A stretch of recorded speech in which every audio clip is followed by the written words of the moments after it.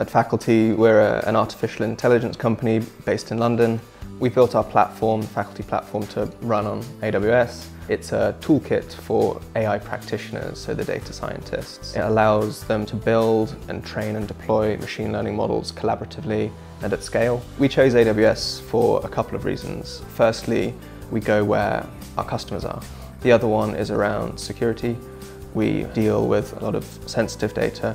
We want to make sure that it's secure, and AWS provides lots of great services around security. One example, our collaboration with the UK Home Office. We've been working with them to help automatically detect online terrorist propaganda material. That's a tricky task and requires a lot of computation, also a lot of data storage. AWS has been central to the algorithms that we've trained that can now detect very accurately this propaganda material.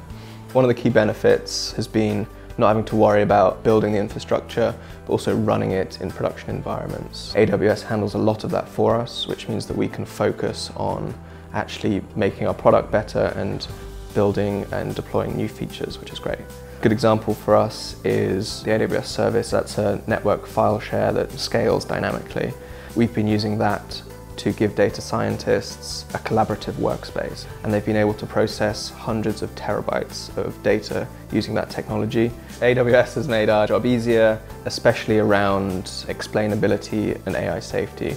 Being able to go a level deeper into your AI model and be able to understand how it's working, talking to peers and colleagues, I'd encourage them to use AWS. The services are great.